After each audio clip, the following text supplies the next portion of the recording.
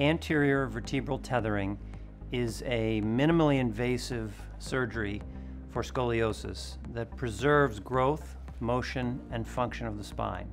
In contrast to fusion surgery, which is maximally invasive and profoundly non-physiologic, the most common type of scoliosis is adolescent idiopathic scoliosis, which affects 2 to 4% of all populations and represents about 90% of all scoliosis. Tethering was developed by me and others to treat scoliosis during these growing years. Anterior vertebral tethering for scoliosis surgery is a new and exciting technology. It's generally used for adolescents who have progressive curvatures of the spine who have failed brace treatment. Prior to this technology, our only option was to fuse their spines and make them rigid by using screws and rods.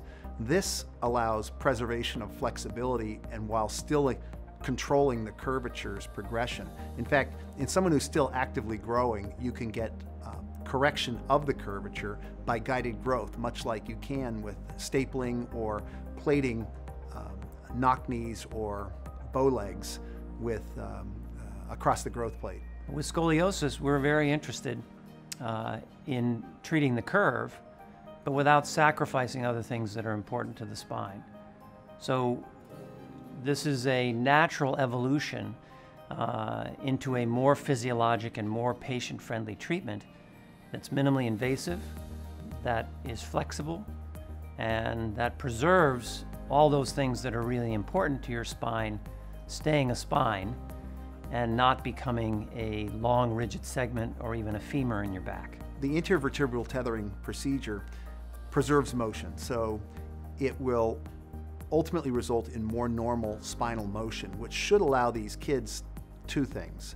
First, it will allow them to have a more functional spine, much like the native spine is. And the second thing is, over time, our hope is that the preservation of motion diminishes the likelihood of adjacent segment degeneration, where you have wearing out of discs on either side of the fusion construct, with problems down the road 30, 40, or 50 years.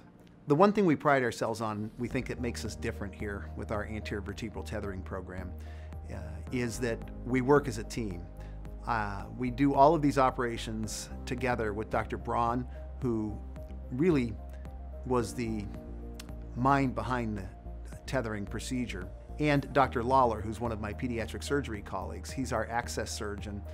And all of the operations we do, and we think this makes us distinct from other places that perform this in the world, is every patient is treated by all three of us as a team. We've spent 20 years developing this novel treatment for scoliosis, following a translational arc from bench to bedside, from basic research to clinical treatment. Currently, we are in a clinical research phase, and MassGeneral Hospital is poised really to help us get to the next level.